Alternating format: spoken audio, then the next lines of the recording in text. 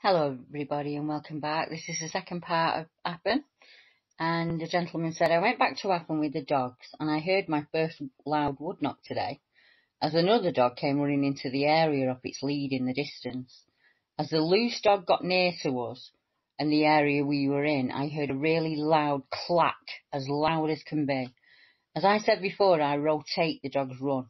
So I went back to that area on the next run with the next dog and I took the camera from the car with me.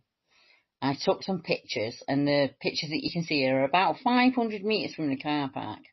And that's what I call the safe part of the woods, as I've become to think of it like that. This is not the area where the dogs behave oddly, and the tree with the pointless looking structure, but another 500 metres on from there. And most people usually turn around at that point and head back to the car, but I like to push on a bit. And the woods always feel different at this point, almost with that feeling of being watched. So firstly, the small structure that has no clear purpose that you talked about in the last video, then the howls and the calls all seem to be adding up. My dog always stops next to that structure, as there's a lot of thick, reedy grass in that area and they like to chew it. So I stand there and I watch them and I see what they're doing, and they're looking off into the bushes and their attention's elsewhere. So as you can see in the picture, the rocks that are laid out with the A have been carried and arranged with little sticks, and the A's poking out in the front of them, and it's berries that are laid all around them. And I've checked everywhere else near the running water for something similar, but I can't find anything. Another of the photographs is of the branch, and they're taken from about 30 feet away, and it didn't photograph very well, but what I saw was a branch which had clearly been hung within another tree, and this is kind of like scraped, as again all the moss is scraped off it, and there's scraped earth beneath on the bank, and it does look like there's a footmark or a footprint. I've taken a photograph of that, but it could be human. I photographed them as you just don't know. So in the last 2 days of walking, a large A-frame has appeared, and the A-frame shape is laid out on the floor, and it's made from trees that were carried there, and there's no root holes and no drag marks either. One tree has deep scratches in it. Then next to the A-frame shape is a stump with a deep scratch in that and chips as if it's been ripped apart. And the first area that I mentioned, where the structure is, that's been smashed to pieces and cleaned up, like a tornado's been through there. And this is the place where the dogs always behave oddly, but that little shelter that I talk about. So I'm unsure what to make of all this. Howls, the dogs acting strange, things being built seamless within days of me last being in there.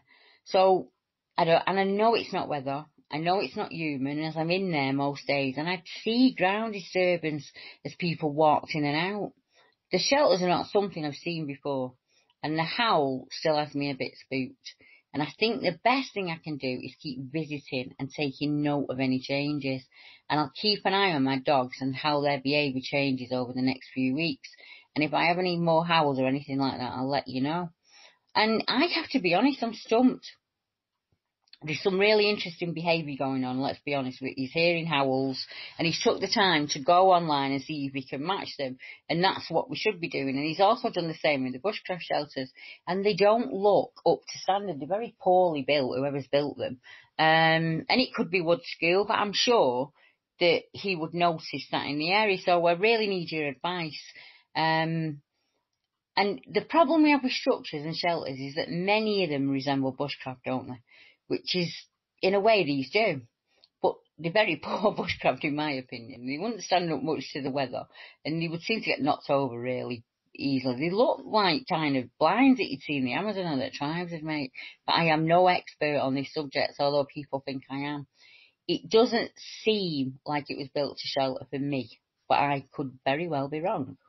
So what I need to do is get the bushcrafters involved and ask them if they know this design. Is it something that you do, or the Bigfooters get involved? Are you finding things like this in your area? So I do see cut wood within that structure, and that often puts me off. But as somebody explained to me the other day, surely to conserve noise and effort, if there was cut wood around, you would use it, and that made perfect sense to me. And I thought, yeah, well, that's true, that would happen.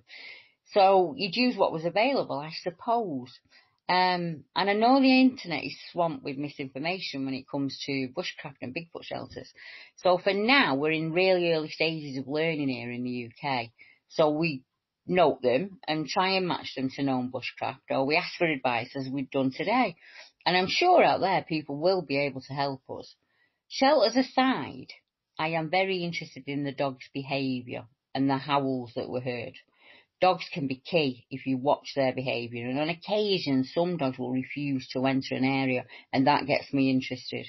They'll even alert you to danger, as most dog owners will testify to. And your dog's letting you go out in front, if it's the opposite of what they would normally do, is very telling. I've had it where the dogs have gone in front of me, and I know other people have had the same thing where the dog's always most put itself between whatever it is interested in and the owner.